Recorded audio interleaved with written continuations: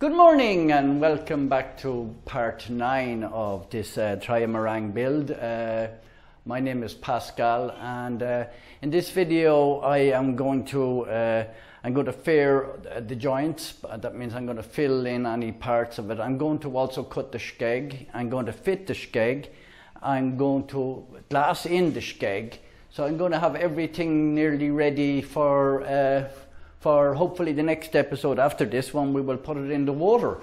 So I'll just leave you with the video here, and if you like it, please subscribe. Okay, now I'm after making up the 2 keel strips here. I rounded them off.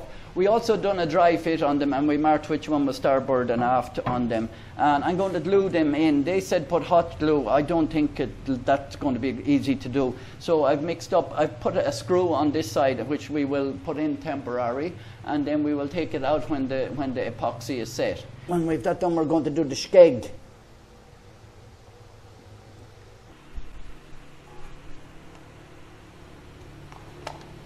I didn't put my gloves on, mate.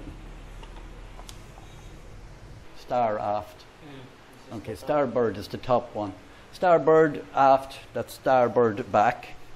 So Rex is going to put it in there. You'll see him on the other camera there. He's got his line. And while Rex is holding that there, I'm going to screw the screw into the hole that we drilled the holes in the wood already, because no need to push, Rex, no need to push. Should go into the hole. Is it going in? Okay. I'm going to push that in there most of the way. That tight?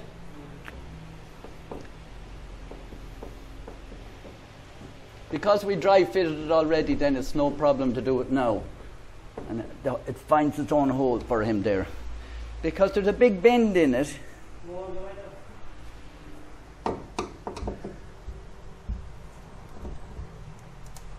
Aft the back.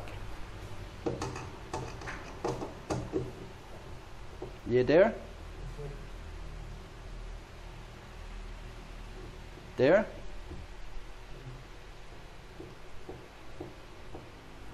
So because we drilled a 1/8 inch bit into the hole into the strip itself, so that it's just goes in nice and tight, but we're not going to crack the wood or anything like that.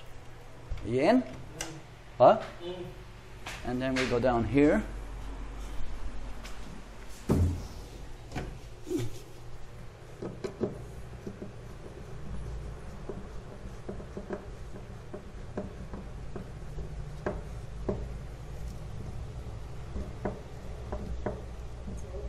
In.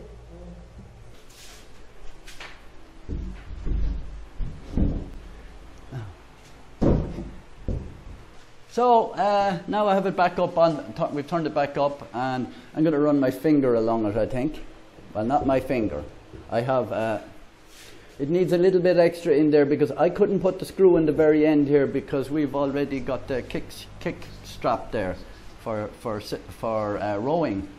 So on the very end we'll have to push it in a little bit, and then I'll use the scraper on it then after that, like that. And make sure we get a little bit more in there in the back. So you see where we done it yesterday. It's a bit rough, but it's very sharp. That's why the tape is a lot better. These edges, they will sand off. Where them little pieces are, we will actually. That's what we're going to do after we do the skeg. We're going to fair just the edge of this. We're not going to sand the fiberglass around here. So I'll get back to you when we're ready to do the skeg now in a few minutes. Okay, now I'm going to cut what's called the skeg on the back of the boat that I explained to you there earlier. I'm going to cut it from 3/4 inch ply. It's marine ply. It's good ply. I have it for many years here. And I'm going to cut it, and there will be a little curve here on the end where it's at the back on the bottom. So I'm going to cut it by eye here. I'll plane it up then I'll cut it a little bit big, and I'll put it into the vise then, and I'll plane it up.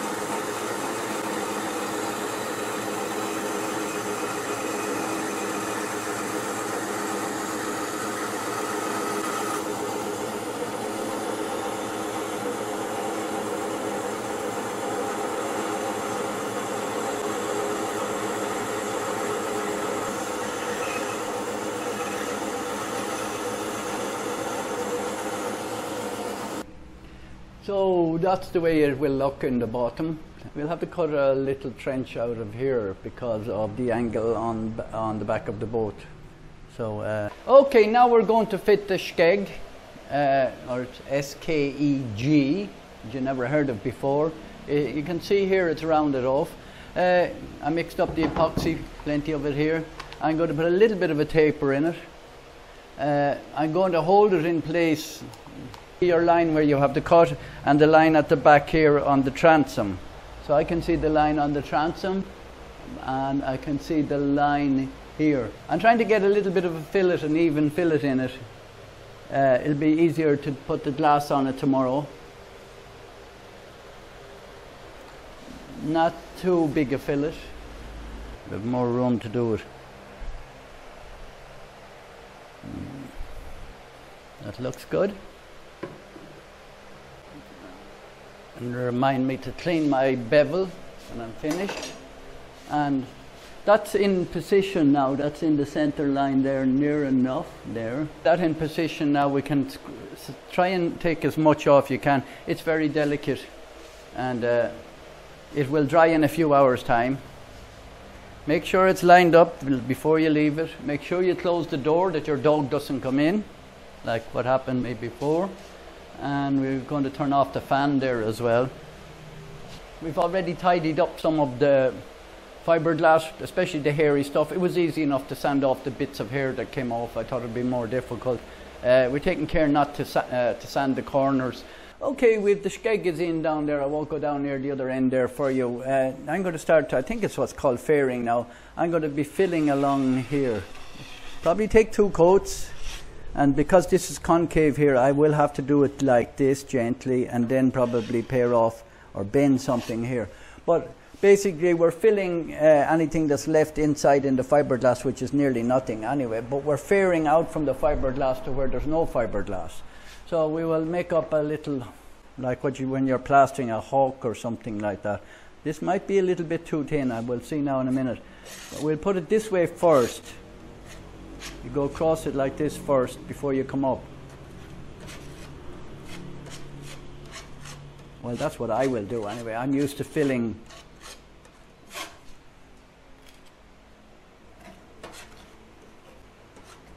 And then I will come up like this. I'll go like this.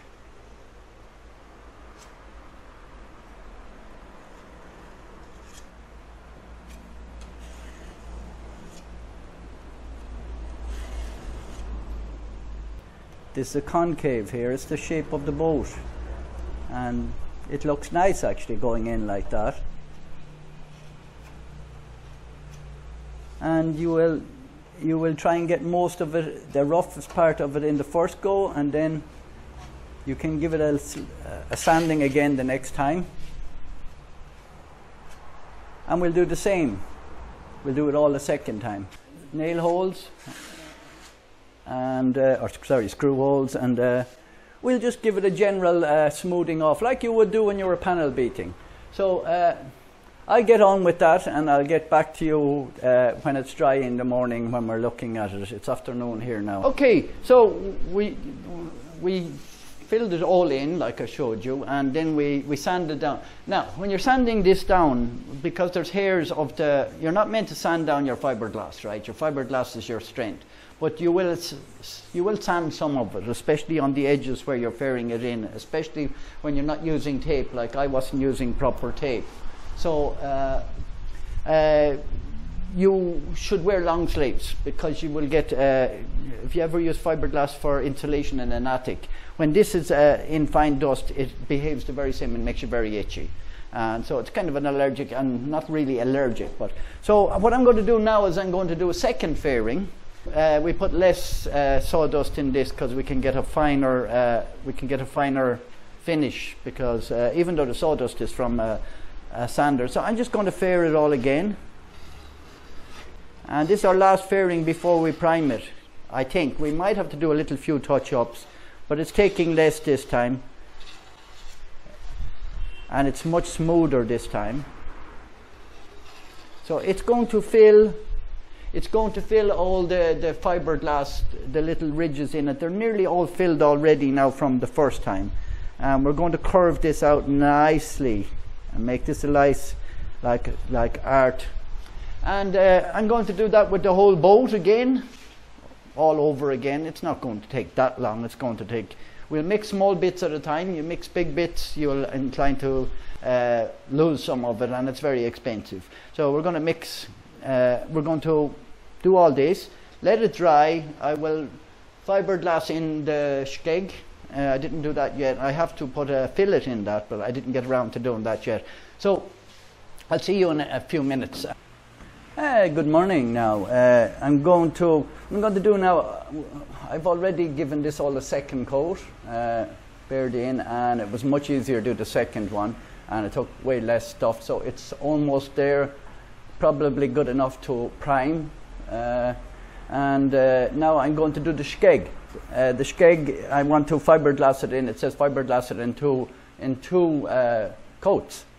When you're fiberglassing around like this and like this and like this, it's better off doing it in one piece from here to here, and the same on the other side, and then one coming over the top, because it's much easier to get around the corners. We will put the tape in and dab it in like we did before. I'll give it all a coat all around here. We're going to give it another little bit in a minute now when we're putting the top piece on. Now, I'll just leave it over here. And have your pieces pre-cut in advance. If you're using tape, it'll be much easier anyway. So I'm going to put it like this, so that this is coming down to very little here. Like this. And then the one that goes over the top will cover over there. So I'm going to go in here, because we made the little fillet in here, then it's going to leave it a lot easier. And we've done the fillet yesterday after we filled these. So I made a fillet about a normal lollipop stick size, not the big one. Made a small fillet, and this should help us now when we're doing this. Okay, I probably need to go out another bit.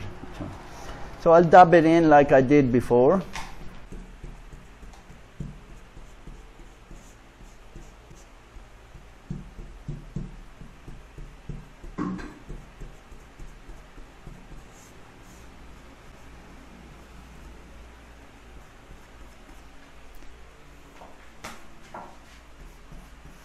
Now we're going to give it across the top now. Again, going to go in here. The piece that's going across the top. I have it cut already.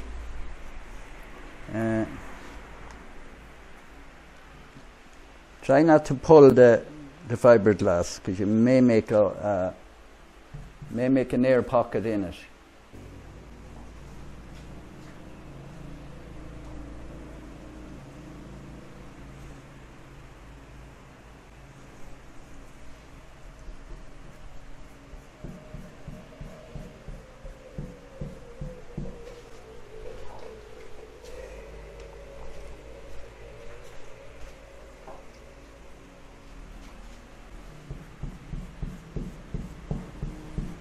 Do the top all first before you bring it down.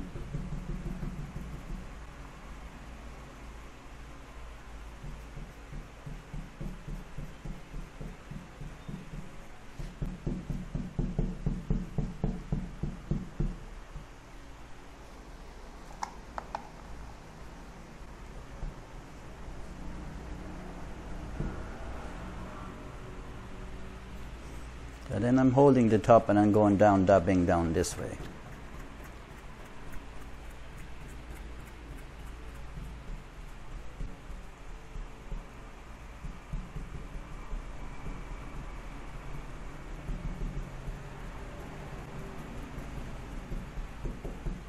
Generous with the glue, but not too much. Don't oversaturate it. By pushing it in like this, trying to take the shape.